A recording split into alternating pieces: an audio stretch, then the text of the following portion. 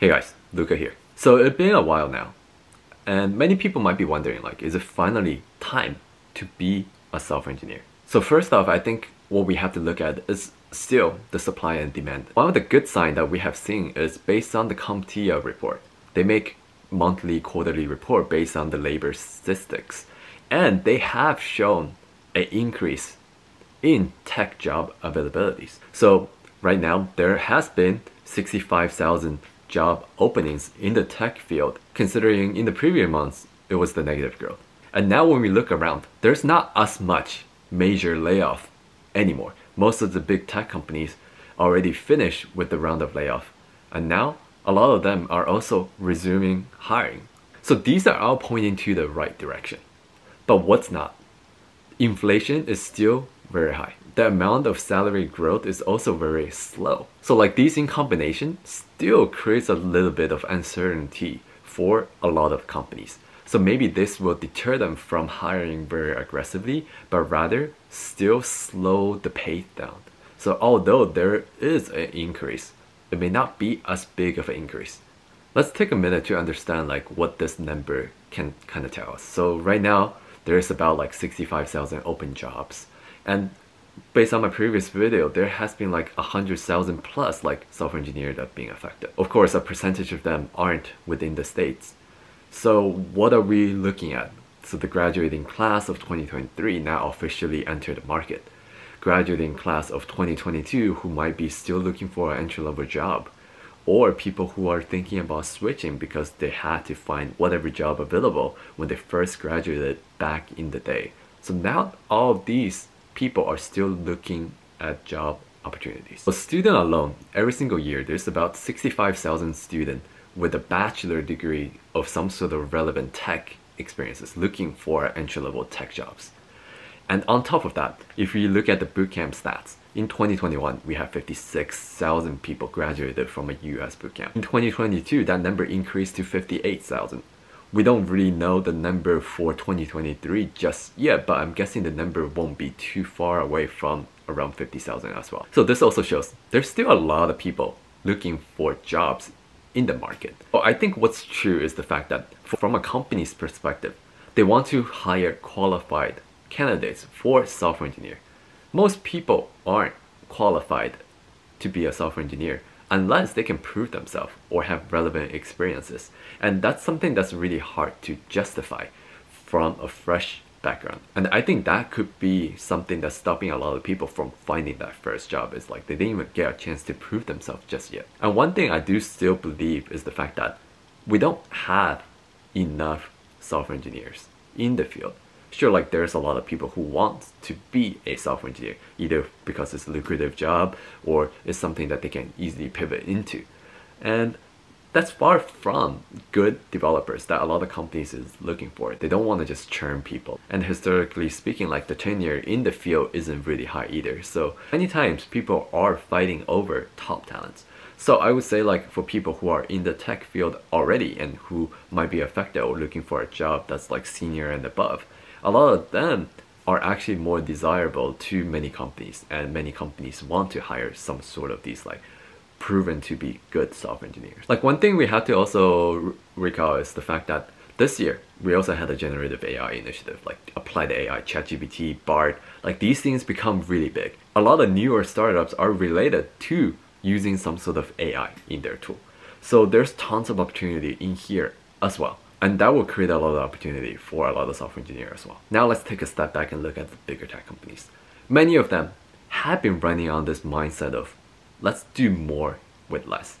Let's lower the headcount a little. Let's see if we can make everyone work a lot harder, you know? Like we are done with people just like coasting, like resting and investing. Like we want people to actually make their worth. Like I think this is in the short term, it's definitely going to boost, you know, productivities. Like people think their job is on the line, like they want to work harder, but it's definitely not sustainable. A lot of people can be burned out, or a lot of people can lose trust in the company that they, you know, once respected. If they constantly do this, like they will lead to like shorter tenures, like people who are good might want to retire or just leave completely. So I think this is the reason why like a lot of these bigger companies are still going back to reevaluating, like if a team is really understaffed, like they have to slowly open up the headcount. Now we are heading towards the second half of the year. A lot of companies' headcounts are more established. Like now they kind of know like what's the headcount that's missing. Like, hey, how many headcount do we actually need for some of these newer projects that we're trying to do by the end of this year? And what's the new roadmap looking like for next year? So I think these can also slowly open up a lot of more opportunities at these bigger tech companies as well. Like one thing I'm certain is the fact that tech is going to be extremely relevant in the future. Like we can see like how AI already shifted our life. But one thing I do see is the fact that AI still has a long way to go and it's very expensive. That's why like cloud infrastructure is still going to be very, very important. And I think cloud has been one of the biggest hiring for a lot of developers. And I think in the near future, like something cloud related will still require a lot of developers. So I think that's something that we can all be assured of. So what would be my advice?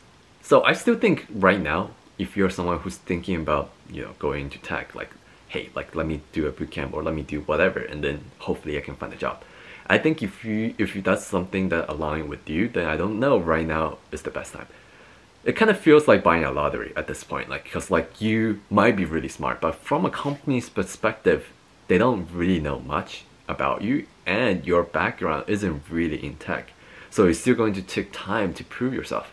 And I think right now companies are more risk averse, like they want to be as tight with their budget as possible. So like I think right now if you're just thinking about like, hey, hopefully I can find a job, then the chances are very slim. But it doesn't mean like right now isn't a good time to pick up these tech skills. I think right now it would be useful time for you to find a good way, like hopefully a free way of picking up some of these skills to prepare yourself to build some of these portfolios like starting early. Because based on my research on a lot of these boot camps, like there's about 58,000 boot campers in the past. And some of the top hiring companies on that list were Amazon, Accenture, and JP Morgan.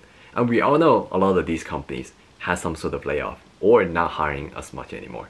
So given that the top bootcamp hire aren't hiring, that's a concerning sign for a lot of boot campers.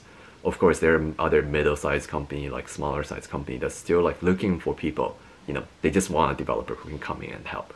So I think like those still are available, but it's still pretty high of a risk. If you are willing to take a risk and be like, hey, my goal is to become a tech developer one day anyways, like I don't mind like picking up the skills so I can actually learn in a setting, because like many people might struggle to learn on their own time. But if you can learn in a group setting and then carry on this skill and building your own projects or like open source contribution or just keeping the skill sharp somehow, like I think that could be a good usage of the time. So in conclusion, I would still say like, yeah, the supply is still very, very high in the market, while the demand isn't nearly as much as like pre-pandemic level. So I would say like, yeah, like because like we have so many like staggering like graduating class from 2021, 2022, now 2023, and boot campers from 2021, 2022, like all of these are accumulating. So it's going to really take time before I think there's going to be like a good balance of like, oh, what's the supply, what's the demand. So I think it's going to be a slow ride until the end of the year and maybe even next year. So I would say like right now it's still a pretty tough time for a lot of people to consider going into tech. So yeah guys, I hope this video was informative and helpful, and let me know what you guys think. I would actually be very interested in seeing like, hey, like if you recently found a job, like maybe you can share a little bit about your background. Like, did you graduate from a bootcamp? Is this your first job? Like, like I think these can be useful data points for a lot of people. So if you don't mind sharing, like that would be great. So thank you so much guys for watching. Make sure to like, comment, and subscribe. I will talk to you guys next time.